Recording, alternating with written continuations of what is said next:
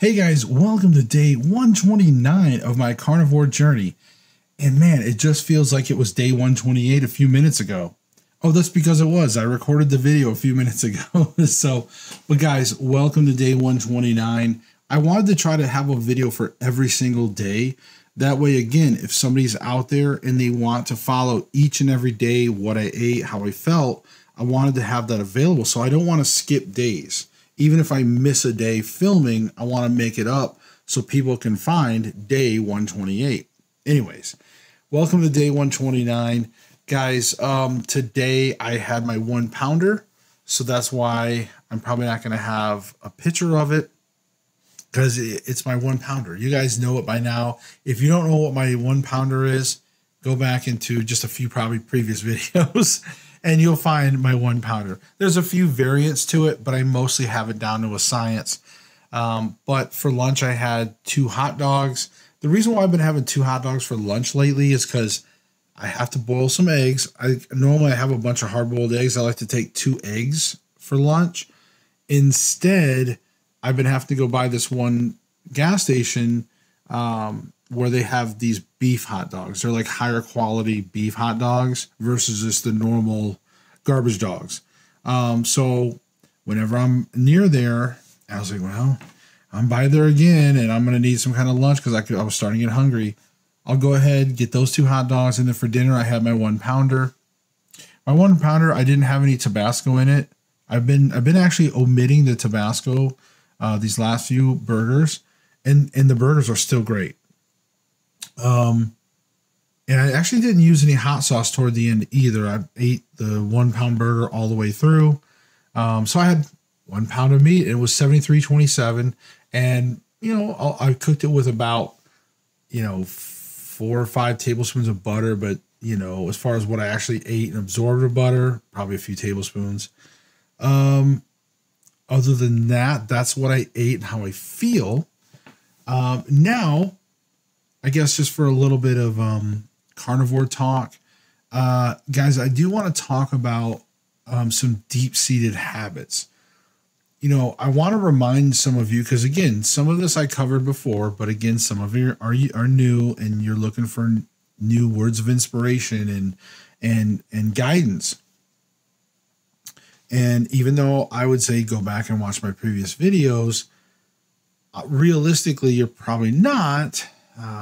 There is a lot of information in those. So like I said, I will be repeating myself, and some of you need to hear it again. So before some of you tune out and say, oh, Josh is going to talk about something I probably already heard, it might be something you might need to hear again. And that is deep-seated habits. So, smells are great memory triggers. Visuals, of course, obviously, and memories like association. So, and the reason why I bring this up is because when I was picking up like meat, and by the way, I got a 3 pound chub for like $10 of $73.27. So that's like 3 days of meals for me for like $10. So that was like, it was on sale at the store. So that's why I said, if you find those sales, anyways. So I was at the store, and as I was walking from the meat section, I had to kind of go around over and get some more heavy cream for my coffee. I was cutting up after I got the heavy cream, there was like the refrigerator freezer section. And as I was walking up there, I just happened to look over and there was a box of frozen White Castles. Right now, for some of you Northerners, you probably know what White Castle is. Some of you Southerners, maybe not. Maybe you're familiar with Crystals. But they're the little square sliders, right? Little hamburger sliders, the small ones. And so, look, there was fond memories with White Castle in general. Obviously, when I was younger, I grew up in Michigan. I grew up near Detroit, but there's fond memories of White Castle in that sense. But what I mean by also fond memories is like, there was these fun times that we would have as a family, like me and my wife and son, And we would just have those nights where we would buy the frozen box case of White Castle from the store now, because they sell them in frozen in the store. And I remember down living in the South, you could never get a White Castle. But when they started carrying them in the stores, it was like, oh my God. Because Crystals and White Castles, look, I got to give the edge to White Castle. Sorry. In fact, the Crystals in our area went out of business. Anyways, so with that, like what I was saying is, when I was passing by, I saw that case, and for a split second, I was like, dude, that sounds so good right now. I'd love to have a White Castle night. Because again, it was a memory that was a good memory, where it was a fun thing. Like me, it would be a fun night where me and my wife and son were like, hey, let's do like a, White Castle slider night or something, maybe watch a movie, whatever. And that's what I'm saying. It's like, there was memories attached to it, not just a craving or not just a thing, but like memories and wanting to relive good memories, those type of things. You know what I mean? So I wanted to cover that. I don't think a lot of people like to go in detail about cravings. I see a lot of people on a lot of channels, they'll just be like, oh, the cravings have gone away. And they sort of, I don't know if it's because they want you to move past it mentally, sort of. They don't want to dwell on it. But you guys know me. I'm going to keep it real, right?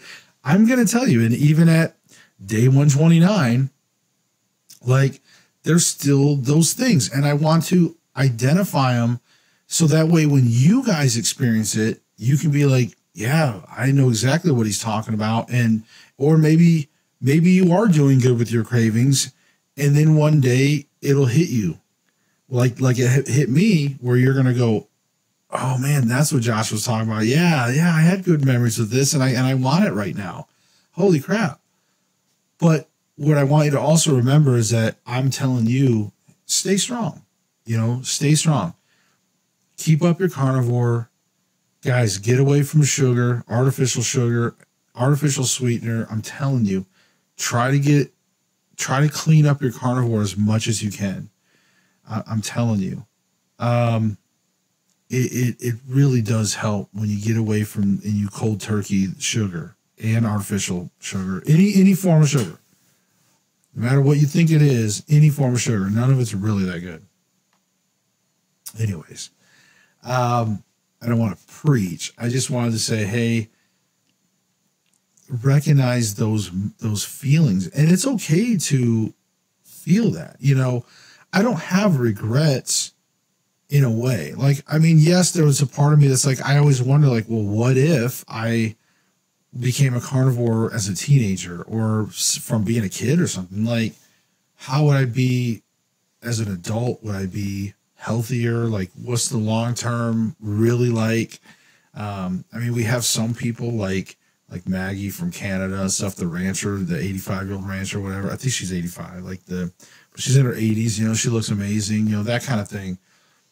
So, but at the same time, like, nobody really knew. Not a lot of people knew what it was really like. A majority of people were following the recommendations. We all trusted in these big organizations that sounded fancy. They seemed like they were going to have.